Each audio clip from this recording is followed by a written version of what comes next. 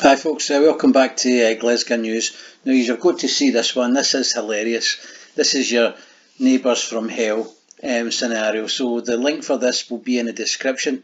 This piece is by Alana Kindred. Okay, so it's a video on the Sun website, and you've really got to see this, so let's just have a wee quick look at this. Hold on.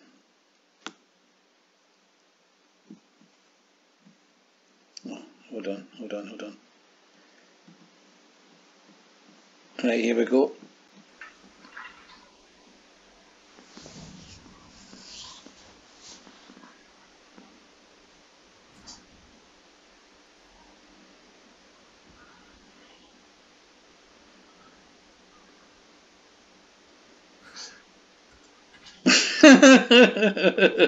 Right in his door. Oh look, look at this. The guy on the left isn't very good. Look, she's thrown the brush right at his house. My God. Oh, there's a brush coming back. Oh no. Right in the door. Oh, Jesus.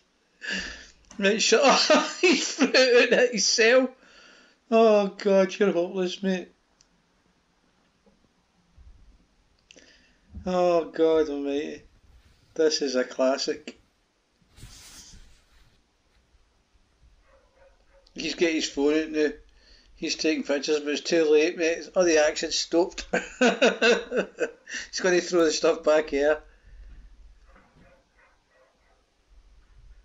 Oh, God, what a classic.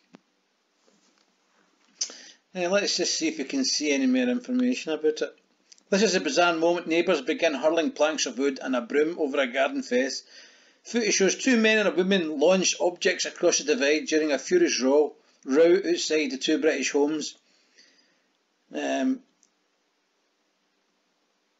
is unclear when and why the row started. Neither side appears to stand down as they begin to throw planks of wood like spears. The man and the woman keep bringing more planks out of their house to lob over the wooden fence. As the video continues, a broom is propelled over the fence, nearly hitting the man in the head. The broom is thrown back with the head snapping off. Suddenly both men appear to go back inside and a shocking interaction ends. Oh God. In the background, a small white dog and girl are at the first floor window watching the scene unfold. Oh God, that's a classic, by the way. That is really great. Doesn't it say where they were? Where they're from?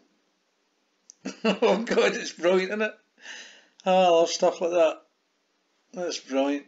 Brilliant. Well done, The Sun. That's about the first funny one I've got off you. It's usually all that doom and gloom stuff. Okay, folks, that's all for now. Hope you enjoyed that. Peace out.